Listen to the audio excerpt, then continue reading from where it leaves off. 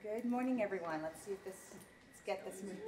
Oh, that's okay. That's why I'm saying good morning. Cody, you tell me. It's green. Green? All right. I can talk without it, but we're going to really talk with it for you. Hello, good morning. We're going to keep doing this until, I hear myself. Thanks, Stephanie. Good morning, everyone. My name is Kendall Mainzer, and I work here in the Stockman School for Architecture and Landscape Architecture. I serve both the Departments of Landscape Architecture and our Hamer Center for Community Design, and it's my pleasure to introduce Eliza Pennypacker, our department head, and she's going to provide our welcome remarks. Department head for Landscape Architecture. There we go. This is way too formal. Good morning, everybody. It's an absolute delight to see all of you here. Thank you so much for coming. As Kendall said, I'm Eliza Pennypacker. I'm head of the Department of Landscape Architecture, and I want to provide you just a few moments of context for this amazing event that we're having. So I'm going to start off by taking this much credit for the existence of E+D. Here's what happened. Last fall, September of 2016, we had a little windfall of funding in our department. And rather than simply applying, let's say it was $10,000, I don't know. Rather than simply applying those funds to the inevitable expenses, I decided, wouldn't it be fun to put out a call to the faculty for ideas? Ideas that would help to make us even more impactful than we already were. So I said to the faculty, okay, have at it. Got lots of proposals. It was really great. And one proposal was submitted by the inimitable Andy Cole, who's sitting up here in the front. And Andy submitted a proposal for a thing that at the time he called CEDAR, a Center for Ecological Design and Restoration. And in Andy's proposal, here's what he wrote. The center will provide a focus for the integration of the art of design and the science of ecology in addressing complex social and environmental problems. So, the department head advisory committee and I looked through all of the proposals, and we decided that this one really had legs. So we funded it. And then Andy got additional funding from the College of Arts and Architecture and also from the Huck Institutes for the Life Sciences. And CEDAR was off and running. But then, CEDAR had to change names because we discovered, to our embarrassment, that Penn State already has a CEDAR. It happens to be a center focused on education, not ecology, but there you go. So as we were casting about for a new name for this enterprise, we were very aware of this publication. This is a book that was published in 2002, named Ecology and Design. It was edited by Bart Johnson at the University of Oregon and Christina Hill, one of our guests, who at the time was at the University of Washington. The foreword was written by David Orr, who is also one of our guests. And this book really documented a very important conference that had occurred in 1998 that we here at Penn State know as the Shire Conference. And that's because Ken Taminga, one of our faculty, was a participant in that 1998 conference. And I kept hearing about the Shire Conference from Ken, the Shire Conference, the Shire. I didn't really know what it was, but I knew that it was incredibly important and a coming together of minds to do cool stuff. So, the name E+D, Ecology plus Design, is a very intentional homage to that conference and to that publication of 2002, 15 years ago. At the time, in the publication, Robert Melnick, who was then the Dean of the School of Architecture and Allied Arts, wrote the following in the preface to the book. That the conference brought together a distinguished group of scholars and practitioners to first and foremost think about what it means to teach landscape ecology and landscape understanding in professional academic programs of landscape architecture, Now, what Robert didn't say, and I understand from Ken, and Christina, you can corroborate this if it's true, is that the convening was intentionally of fairly young faculty. The belief that young faculty would be the, are you nodding or not? Yeah, okay. The steering committee is organized. Okay, the organizing steering committee, a group of young faculty with the belief that the young faculty are the future, which I think is incredibly cool. Yeah, what's not to love about that? But wait, there's more. Because Hill and Johnson compellingly stated in the book's introduction, whether these fields, meaning ecology and design, choose to learn from one another at this critical time, and whether they build collaborative approaches to land development and conservation, could have impacts that resonate throughout this century. One thing is abundantly clear, they wrote. No single discipline possesses sufficient knowledge or skills to address the combined complexities of cultural and ecological issues across the diverse set of contexts and scales in which they occur. Well, that was 15 years ago, folks. And as far as I'm concerned, that was our charge. This symposium, the very first activity of our new Center in Development called E+D, this symposium is intended as a test because the audience is the Penn State community. We've brought in amazing people from around the country to tell us about the benefits of this collaboration.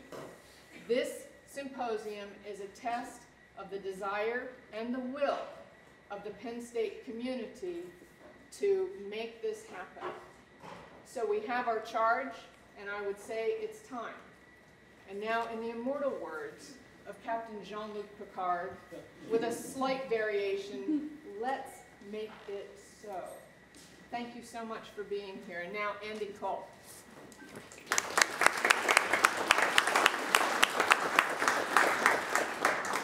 Again, I echo Eliza's comments. Thank you all for showing up, especially our guests for agreeing to be here. It's more than I could have hoped for, actually, when we began this effort a little over a year ago.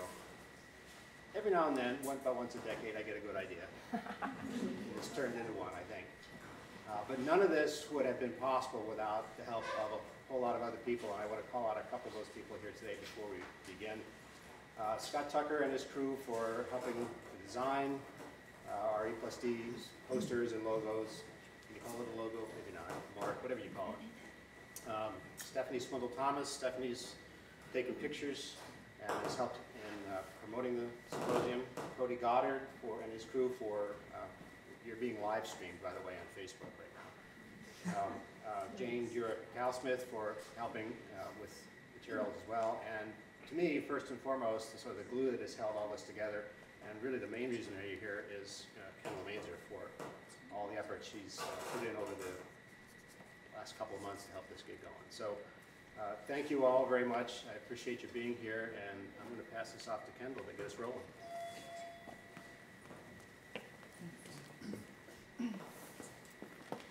Thank you, Andy. Thank you all. And if you don't want to hear from me, I think many of you in the room came to hear from our first group of speakers, which is why you got up so nice and early and joined us.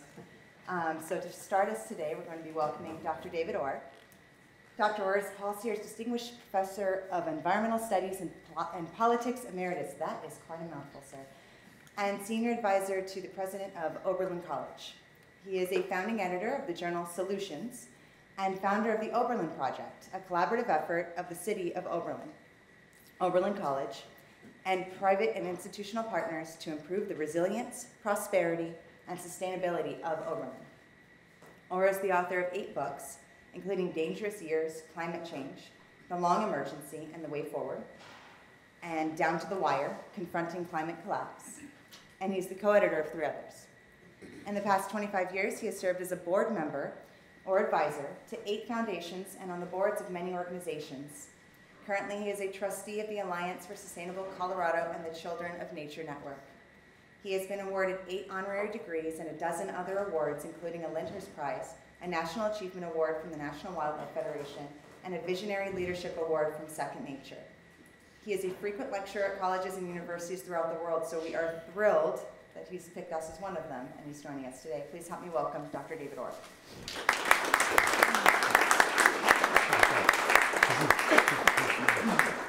Very nice to be here. I'm here with, Lane and I are here with some trepidation because of the game on Saturday. So I want to be really clear. I grew up in Pennsylvania as a Penn State fan, okay? Y'all easy with that? So I was in agony. We came out of the movie theater after the game and found out what the score was. So I'm with y'all in grieving, but I can't say this in Ohio. Hey, Dr. Turn your mic on. Turn your mic on. Well, I turned it on. Do you all want to hear what I have to say? You don't have to. You're on mute. Yeah. We don't want you to mute it. We want John. I was told to mute it when I came up here. Is that, We good? are we, Can we we get good? it? Okay. And this has, they said, the filter that will filter out inane and stupid comments. So that's when it goes on mute. Years ago, probably early 1990s, went to a conference on ecological design. The first time I really began to think about it. I had a big circle. And I had people like John Lyle, the great architect and landscape architect, and Paul Hawken, currently working on his drawdown project, and John Todd, known to many of you here, and Sim van der Rijn, who really had begun the green design movement with his work on the Bateson building in Sacramento. And we sat around for 3 days and talked about what ecological design was about. And it was a remaking of the human presence on the planet. We tried the fossil fuel economic growth thing, and it hasn't worked out very well for us. And so that, by the way, culminated in the founding of a journal called Solutions 20 years later. So the pace of change is nowhere near what the circumstances call for. So we find ourselves here, and what I want to do is move fast and break things, as they say. I want to change a little bit or expand the focus for this event just in several ways. We're here in the middle of three converging crises. One of those, of course, is the climate crisis. And it is not moving slowly. It's not something that's going to happen to us in 20 years or 50 years. It's here, it's now. We saw the results with hurricanes and tornadoes and wildfires and so forth in Florida and also South Asia. But this is the new normal, is that there's no normal. And it's happening much faster than anybody thought could possibly occur even a few years ago. The second crisis is the breakdown of the social consensus that bonds us together as Americans in democratic society. So if you look at the poll data from the World Values Survey, for example, you find declining support. I don't mean a little bit, I mean precipitously declining support for democracy. And a rising number of people who say military governance would be okay. And it's at all parts of the income spectrum. So you find 1 in 6 now, it's said, in the high income group in American society, say they prefer military government to democracy. And that has gone way, way up. And there's a few percent not long ago, now it's up to 1 in 6. And at the low end of the spectrum, the same thing, declining support for democracy. There's a third thing, and these are related. The third thing is whatever your politics, and I really don't care to be left or right or Democrat or Republican, that's not the point of this. But you can't be very happy with the state of American democracy from any number of perspectives. And these are three converging crises, and they're related. So the question I'd like to ask here is what do we in this ecological design community have to say about those issues? Because if we don't have something to say, and better yet, something to do that is constructive, that helps to heal these three issues or resolve these crises, we're toast. And all our design projects, all the ones I worked on are basically buildings, a hotel recently, I'll show you one picture of that. They don't matter. They will not matter one bit if climate change gets out of control, or if we dissolve as a people. And the question is whether we are a people and whether we are now up to governance of the people, by the people, for the people. Abraham Lincoln's words. That's the question that hangs before us. And so the issue for us in this gathering and for people in this ecological design community everywhere is what do we have to say about these issues now, and more importantly, what do we have to do about it? How does ecological design affect governance issues and economic issues? So I want to start there. So I'm proposing that we stretch the conversation about ecological design to include issues of governance. And I've used that word instead of politics deliberately. And governance is all the rules and regulations and so forth, including social norms by which we conduct our business. And the things that we don't do, not because there's a law against it, because it's just not right, it's not civil. And so this gets into misogyny, it gets into all kinds of other issues. We have to learn to come together as a people. So the question again for designers is, how do we design settings and places and larger institutions and stretch to begin to think about politics and the design of the way we conduct the public business in a way that is conducive to civility, charity, compassion, patriotism, and farsightedness. So that's the challenge to us. If it's easy, it would have been done a long time ago. It's not easy. And then one note. The founding fathers, and they were all men, the founding fathers thought of themselves as designers. And what they were doing was to take the new development of science, Newtonian physics and so forth, and begin to think that Newton's world, the world worked kind of like a big machine. So to take that machine and create governance systems that would, in their words, go of itself. It could just operate. Once you started the machine like God created the universe, it just operated, you had these certain laws. So they were designers, and they were designing in that context. So the question for us, we now are armed with the most important thing that happened in science.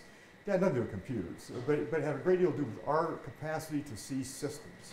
So if you look for the most radical word in the English language, it is the word systems, because it says that you and I and the world and nature and the future and the past, we're all just one big system. We're evolving over time, but that's the most radical word, I think, in the English language. It says there's no way. We're just all part of this thing, this system and evolving life and so forth. And you can't even make a distinction between the living part of the planet and what Wes Jackson, my friend, calls the ecosphere, what we think to be dead parts of the planet, rocks and geology and all that. It's just all one big evolving system. So I want to give some, 500 years ago yesterday, Martin Luther tacked his 95 Theses to the Wittenberg door, chapel door. And I don't have 95 Theses, thank goodness, but I've got maybe 10 or 11. So let me list these. I'm going to read some of this. I mean, this is not good for TED Talk style talks, but ecological design, as I understand it, our work, and those of you who are students, your work in the future, aims for the harmonious integration of systems and subsystems. Some are human, some are, quote, natural systems. Both are nonlinear, which just means they're surprising. They will behave in weird kind of ways we can't predict and can't foresee. So foresight here is an important caveat, but that puts design in this system context. This is all about systems. Now, we are not very good at, systems are easy to talk about. They're devilishly hard to do. And so system science is one of these things that the talk has always been way ahead of the actual performance when it comes to social systems. But design has to do with the integration of these two nonlinear systems, you and me and society and economies and politics, and then the way the natural world works. And so design is about the calibration of those. And when we get it right, all our five senses are engaged. So it looks good, the smell, the taste, the feel, in some senses we don't know that we have, but we probably do have. They are all calibrated in what we design, our landscapes and our buildings. Number two. Good design, when we get it right, good design solves multiple problems by causing no new ones. So good design solves, in Wendell Berry's words, for pattern. It doesn't do one thing. If you do one thing, you're going to create havoc. It solves for a pattern that is both natural and human. It tends toward resilience. Now, resilience is one of those words that is hard to define. Resilience and sustainability come together, and I'll leave that for Q&A later. But resilience just means that the system has some bend to it. It can withstand disaster, whether human or natural or malice or, quote, acts of God, but the system doesn't break. Number three. Let me put also, when you get design right, we don't cross certain thresholds that are irrevocable and irretrievable. There's some things we don't do. And since human foresight is really limited, you think back a couple of years and try to predict the election of 2016, you could have predicted it from what was known at that time, even a week before. But we don't cross certain thresholds that are irretrievable, irrevocable. You know what I mean? Now, we're not set to do that. We are pedal to the metal kind of people. So If I ask you, let's do just an audience quiz. If I say, think of something that humans would not do, just name it. Would it not blow up the planet? No, no, no. That's our defense strategy. We mutual assured destruction. Do we really care about our kids? No, no, no. Not because we put all kind of toxics and stuff out there and put them in front of television sets. No generation that really loved their children would design systems that do that kind of thing. So we are, in terms of technology, if we can do it, we tend to do it. And then if you say, but you're in a conundrum, and I don't want to get into this, but if you say we ought to put limits on ingenuity, then you got a real problem. Because book burning doesn't have a particularly happy history. How do you restrain human imagination? Or how do you redirect it? Tough problem. So I want to be agnostic on how you do that. Number 3, there aren't many accidents in this world. What we find are the logical working out of the rules embedded in the system. Whether we understand the rules or not, those rules are there. So when you look at accidents, for example, climate change isn't an anomaly. It may be an event that's a bit of an outlier, but it's not an anomaly. Climate change is the logical working out of a system of economic growth, prioritized, and technological development powered by fossil fuels. There could have been no other outcome to that. So if I go down a list of the horror story, species extinction, same thing. The extinction of species is a result of just the working out of the rules of the system. Prioritize humans, or a certain generation of humans, and humans who tend to be white and of particular background and living in particular places, and you get species extinction. So you put these things together, it's the logical working out of the rules of the system. Number 4. Now, this poses a question for us. And the question will test your politics, your morality, your ethics, and certainly your ingenuity and intellect. The question is whether the answer to those crises is also embedded in the system. I want to explain. When Thomas Jefferson, in writing that hotel room in Philadelphia in 1776, penned the words, "All men are created equal," he didn't have a clue what he had just said, I think. Because what then you can say, well, why women? And then why not the people of present servitude, the slaves at the time? And why not Native Americans? And why not future generations? Those were words that were pregnant with all kinds of change. Now the point there is just very simply, we don't know how those changes occur. We do things that we just can't foresee. You make a change and all of a sudden you've changed a lot more than the thing you thought you were doing or the problem you were solving. So the question then is whether we need to create new systems. And again, we're not very good at thinking about systems. Whether capitalism and robust technology and a technologically adventuresome society can solve these problems. Are our solutions somehow embedded in this thing we call modernity? And I'm going to let that question just hang. I want to pose the question, and it's beyond my intellect, but that's where we are. And so if you're an incrementalist, gradual changes occurring, then you're probably going to say, no, the system has of education and the economy and so on, this will figure it out. These are all problems. They are not fundamentally dilemmas. Now, problems are solvable by definition. Dilemmas are not solvable by definition. You can maybe avoid them, but they are not solvable. Now, here's where going gets tough. All design, everything that we design is political. And all of you who work as architects or landscape architects or product designers or whatever you do, you're embedded in politics and you know this. You've got a new project you're going to do and you've got to go to the county board of supervisors or some committee or somebody to get it approved. That's political. And you find you run into their political viewpoints pretty quickly. And then you've got to go get funding. Well, that's political. And then you've got to do all these other things. And so everything that we do affects politics. And politics is defined, a long time ago by a guy named Harold Lasswell defined it as politics is about who gets what, when, and how. And if you're concerned about ecology, that means land, air, water, resources, fish out of the ocean, timber out of the forest, and so forth. Everything is political in that sense. So design, when you're designing, you're not apolitical at all. You cannot be. And if you assume that you're apolitical, your politics are just the politics of the status quo. You follow what I'm saying? Everything we do in this design world, I think for a long time, and certainly when we were out at the Big Sur 25 years ago, I think that we thought that this was just about stuff. It was designing systems that were powered by sunshine. That's a cool thing. No waste products, and that was John Todd, and that's a pretty cool thing, and so forth. But it was much more than that. This was when you take design to its logical conclusion, and the design of systems that live in harmony with natural systems and human systems over long periods of time. Take whatever definition, that's a pretty radical thing. This is not non-political. Now, number 6. We work then within a system that is fundamentally political. And I don't know exactly what your curriculum is here, but I'm not aware of any design curriculum in any school in the United States, leave Europe out for a moment, but that has a course embedded in the curriculum you have to take on the politics of design. There may be such a course. I haven't seen it or heard of it. Now, this means that my 7th, I'm up to 7 now. The 7th point here is that system design really is a challenge. And this is where we fail. So if we try to take this word design, ecological design, 2 words, up to scale, then we have to begin to think about how these things mesh at higher and higher levels of complexity and difficulty.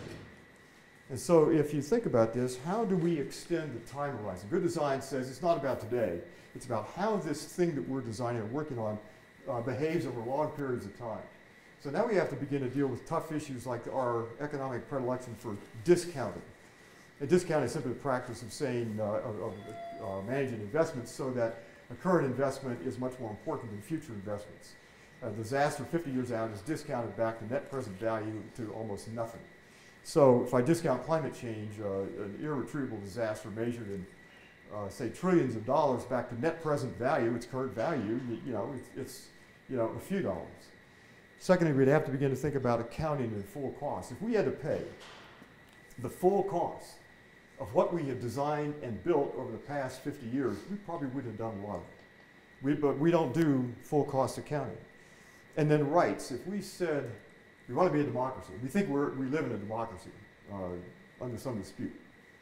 But if we lived in an intergenerational democracy, there could be a lot more, presumably, of people in the future than there are alive today. You follow what I'm saying?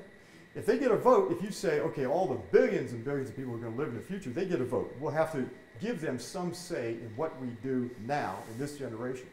There's some things that they would not want us to do. So how do we account for them? Well, we do this with people who are, say, retarded or mentally damaged, and we appoint guardians for them. Why not guardians for the future? And give the future some say, even though we don't know precisely what they would prefer.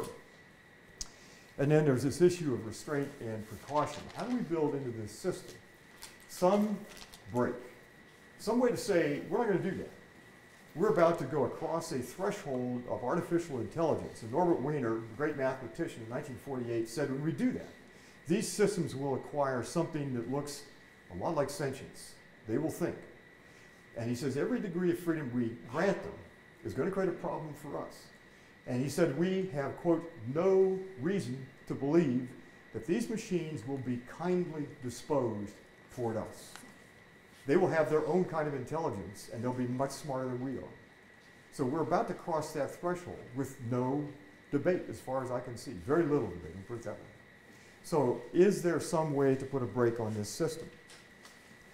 Now, that means we are trying to create systems that have those characteristics, but we could design otherwise. We could design, and I think this in fact is the default setting, we could design a solar-powered, hyper-efficient, sustainable, somewhat resilient, fascist society. You get what I'm saying? There's nothing about fascism that would say we shouldn't design this. I mean, fascism could be solar-powered.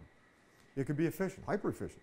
Germany certainly was in the 30s. It could be resilient and probably in some fashion or other sustainable. Do you follow what I'm saying? So this gets us, you do or don't? That makes sense? Let me see a show of hands. How many, does that make sense? How many does say it doesn't make any sense at all, you're all wrong? There's nothing in the act of ecological design that is necessarily democratic and about, kumbaya and love between humans. Not at all. Design is neutral. Natasha Scholl's book, Addiction by Design, and I recommend it, describes how casinos design their machines that you gamble at. I've never been in casinos, I don't know what this is all about. But they're designed so that they create addiction. And people will quite literally stay at a gambling machine until they've spent all their money. They will stay there, they will defecate. There are literally cases where people have died right beside them, and they continue to stay there and gamble. The designers are so good at addiction. And in computer systems, it's said that for everybody on this side of the screen, there are 1,000 people on that side of the screen trying to keep you at that side of the screen. Addiction. Addiction by design. That's design. And it's always the best design. It makes us addicts. And that's the point of it. So now we live in the age of consequences. A phrase that Robert Louis Stevenson spoke years ago. In equity, you could put 8 people. They would fit easily here in the front row. 8 people on the planet have more net wealth than the bottom 3.7 billion people. 8 people. More net wealth than the bottom half of humanity. In the United States, it's not much different either. So we have this enormous and growing inequity problem. We have a public increasingly ignorant. In this scientific age, and the age of information and so forth, we're proud to say all that, but a substantial part of the public is highly ignorant. Let me mention some family members. No. I didn't take that off the film. And then climate change. And again, climate change is not something that's going to happen to us. It is already happening. So the storms that hit Houston and Florida and so forth, and the wildfires in California, that's not how it's going to be. That's only how it is at the start. It's going to get worse. And then our politics, corrupt politics, these are all design issues. And time, I wish we had time to take a leisurely path to solutions. We don't have that time. Time is not our friend now. And whether on any of these issues, whether it's climate change or our democracy and so forth, now we have to move very quickly. So it poses the questions, and this is my question to all of you. How am I doing time-wise? You got 3 minutes? Keep going. She waved me away, so I've got to go now. Got out the big hook. All right, here are the questions. What do we have to say about these issues as designers? So if we keep our design at the level, and this is where I work, so this is not a pejorative comment at all. If we keep our design work at the level of only landscapes and buildings, we'll fail. The big numbers are running against us. So can we take design to scale where we're beginning to talk about the large political and social and economic systems? How should they be designed ecologically? So let's talk about economies that fit within natural systems. What does that economy look like? And fortunately, there's a lot of good work on this. Herman Daly has been writing about steady-state economics since the early 1970s. And before him, Nicholas Georgescu-Rogan. We know how those economies have to be structured. Difficult to get there, perhaps, but we know something about those economies. The whole field of ecological economics and ecological design, and Bill Mitch is here somewhere in the audience, we know how those things work. We're not ignorant of these things. How about information and education systems? What would ecological design say about the place we call the school, the artifact, the physical artifact, and the curriculum? What should people know when they graduate from Penn State or from the local high school or grade school for that matter? What should they know? How do you design education systems so people have a good BS detector? They can tell it when they hear it. They can detect it when they see it. Number 3, how about energy systems that don't change climate? And here the news is really, frankly, very good. If you say to a variety of people, Amory Levin's on, thousands of people, some in this room, we want to design this community or this campus, this community, or the state of Pennsylvania to operate with no net carbon emissions. That could be done. It would take a couple of decades, but it could be done. The know-how is there, the technology is there. And then governance systems. How would you recalibrate? Imagine yourselves in the room in Philadelphia in 1789 now, and you're charged with writing a constitution for this fledgling thing called the United States, but you know what we know in 2017. How would you rewrite the Constitution as ecological designers? How would you charter corporations? Knowing what we now do about how much power we gave to corporations to govern the flow of energy and materials and our own appetites and advertise. How would you actually do ecological design of the advertising industry? No lies, no lies. You've got to tell the ecological truth. How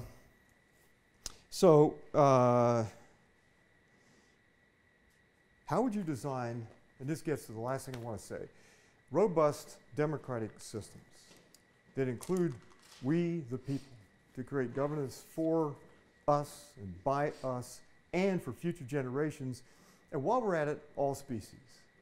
Why do we just say governance is all about humans?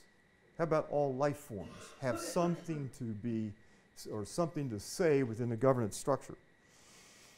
So the question then is, how do we start?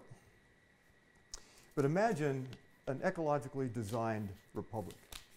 Imagine that we took the design science that many of you have worked on and exercised and implemented in your work. We took that design science, the system science and the science of ecology, and that was the real scientific breakthrough. It wasn't, we're all in this together. There has been no other breakthrough scientifically that was more important than that, and yet it's always downplayed. We get so focused on our gadgetry. So how would you design an ecological republic with the goals of human betterment, fairness, equity, conviviality? We like each other. How would you design that society? Society where there wasn't anything fake news. There were disputes about the science where they were legitimate, but no such thing as fake news and no people who would accept fake news. They're a very small majority. How would we begin to redesign that? What does our work have to do with all of this? Now, I'm going to close with one comment and then I want to show a couple slides. Comment is this. If we don't begin to design ecologically, we are, I said earlier in this talk, we're toast. We won't make it. We've got to begin to think about the context in which you design landscapes and houses and communities and urban centers and how that begins to work. This has to be taken to scale. And so if we don't take it to scale, and there are a couple of ways to do this, I'm sure most of them are beyond my ken, but there are ways to do this. One is to make the assumption that if we do enough little projects, it'll all begin to rise, and that's not a bad way to view. It's incrementalism. But how do we begin to rethink the way these ought to be embedded in our laws and institutions and so forth? Now,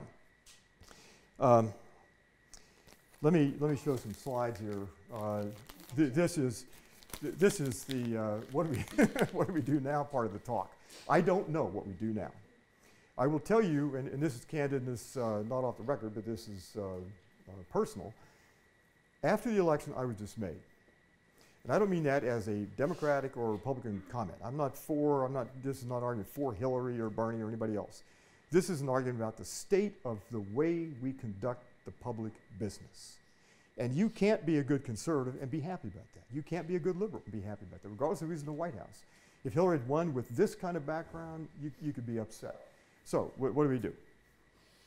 And here I want to propose something like a marriage between ecological design, the work of all of us, and this system of democracy and governance. So here's what we're doing. This is the first event coming up is in Oberlin. Kendall, thank you. 2 minutes left? Sure. This is, so we organized basically a conference on the state of American democracy. And it's not left or right. We're not trying to be Republican or Democrat. I've got Paul Volcker's Volcker Alliance, hardcore Republican, former head of the Fed. Arnold Schwarzenegger, former governor of California, is a Republican. They're both co-sponsors, along with lots of other Republican speakers. Pete Wehner from New York Times is one of my speakers and so forth. So we've tried to say this is not about left or right. This is about how we conduct the public business. So people say, well, gee, this looks like it's so democratic. No, it's not. Imagine a football game where there are no rules and no referees, and teams show up with Uzis and hand grenades. Have a nice day. That's what American politics has become. And that's why we can't solve things like climate change or inequity. There are good Republicans that want to solve issues of equity and climate change. Where are they now? Good Democrats. These pass beyond our political affiliations. So this is the first event. This is our hotel. We just, I think when I was here last time, I referred to the old Oberlin Inn that placed this. It was all torn down. It was the ugliest hotel in the Western Hemisphere. It had won awards for ugliness. And my boss at that time was the president of the college, who was a lawyer, and I mentioned casually but seriously that the old Oberlin Inn, I'm not going to show you pictures of it, you'd run screaming out of the room. But the old Oberlin Inn was a plausible excuse for limited nuclear war. I mean, not not a Kim Jong-un kind of event, but a limited nuclear war. And he came up to me afterwards and he said, "David, don't ever say that again." The good lawyer popped out in him. So I never said that again. This is the new hotel. It is platinum rated. It is powered by an off-site solar array. And Ohio, more so than in Pennsylvania, is a state where sunshine's kind of a theory. We've heard about it, don't get me wrong. But this is a solar-powered hotel, and we built in this a conference center here. For the college, the question was, what do we as a college, with a proud history, being the first college to accept African Americans and women and graduate them and so forth way back in the 1830s, what do we have to say about these issues now? So, conference center, this is the hotel part, and anyway, this is where the first event will be held. This was a conference we did last year on the state of the American economy after fossil fuels, and so that's Arnold Schwarzenegger here, Mike Duffy from Time Warner, he's just left, and Tom Steyer, the California billionaire. But for 3 days we held forth on the economy. That seems like a million years ago. I mean, that was a different America. So this is these are some of our co-sponsors. There are 25 co-sponsors. There are some Republican organizations and Democratic and then non-political organizations. These are some of the people who will be at the first gathering. And these are pretty much headline people. There are about 35 people that will be panelists or participants from CNN, New York Times, all of the writers and educators and so forth. Again, not Democratic, not Republican, but trying to figure out how we start a national dialogue on the state of American democracy. Nobody, from whatever political perspective, can be very happy with that condition. So these are some of the people. And we want to take this, there will be 4 other meetings. The next up will be in Denver, where our focus is going to be on the red-blue divide. Why are we so divided between rural America and urban America and so forth? And so we'll use Colorado as a case study. The 3rd meeting will be on voting rights and gerrymandering at the Schwarzenegger Institute in Los Angeles, in Southern California. 4th gathering will be on the future of the presidency. That'll be in Atlanta, sponsored by the Carter Center. We want to do a 5th meeting in Montgomery, Alabama on race and democracy. And then I'm thinking, why not do a 6th or 7th event on ecological design and the future of democracy? Design in cities, and design as a way to begin to rethink what this country is all about. How do we build our values and our governing institutions in ways that we're really proud of, that work over the long term? That's the design challenge. Thank you all.